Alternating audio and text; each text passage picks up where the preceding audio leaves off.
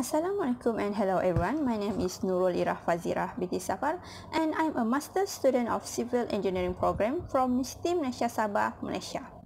Now I will present the paper that has been written by me and my supervisors entitled of Identification of Peat Profile, Physiochemical Properties and Microstructure on Different Peat Soil Vegetation Types.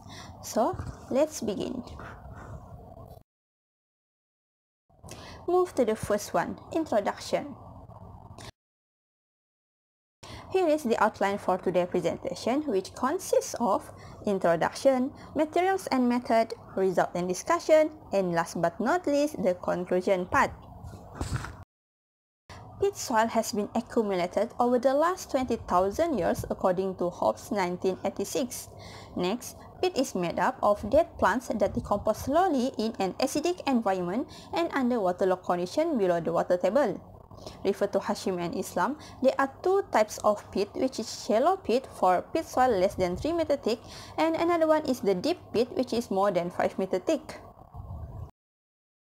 Moreover, peat soil has been exist around 1 billion acres, that is 4.5% of total land area in this world. Malaysia is the 9th country in the world with 2.56 million hectares of peat soil, while Sabah has 200,600 hectares of peat soil. Here is the distribution of peat soil in Malaysia. Sarawak with around 1.6 million hectares is the largest one, while Semenanjung is the second one and Sabah is the last one. In Sabah, the Lower Kinabatangan River and Klias Forest Reserve are the majority of peat soil. Peat soil are considered as the problematic soil because of its low shear strength and high compressibility. Then, peat forms varies according to climate, soil types, and local vegetation. Besides, it also varies by the location due to the factors like origin fiber, temperature, and humidity. Next, for second section is about materials and method. So here is the sampling location, which is at Beaufort, Sabah, Malaysia. There are two sites location that has been investigated that are Klias and Lumadan. Laboratory testing. There are 8 lab tests that have been conducted according to the BS standard, ASTM standard, and also refer to the operation manual of the equipment.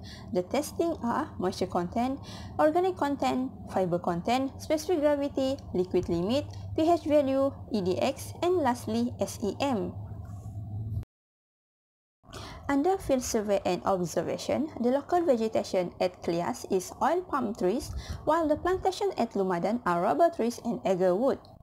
Furthermore, the worn post scale for Klias is H6 to H7 and for Lumadan it is H7. According to Carlson and Hansbo, this peat is hemic with intermediate degree of decomposition. To obtain the peat soil profile, peat sampler has been used. Here is the apparatus and the result. This picture shows the peat profile of clay sample, which is 4 meter depth.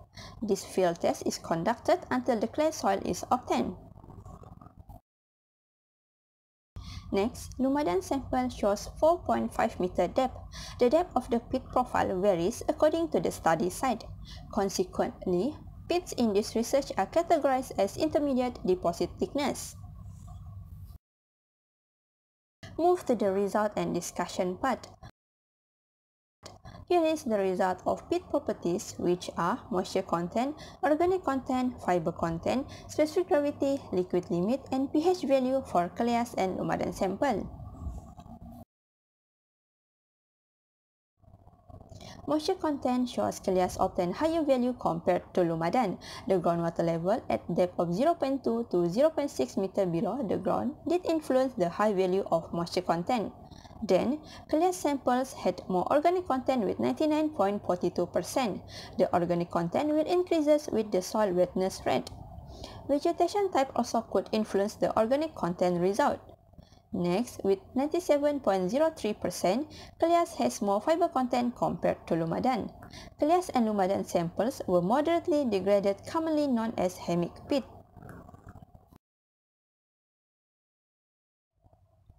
The specific gravity.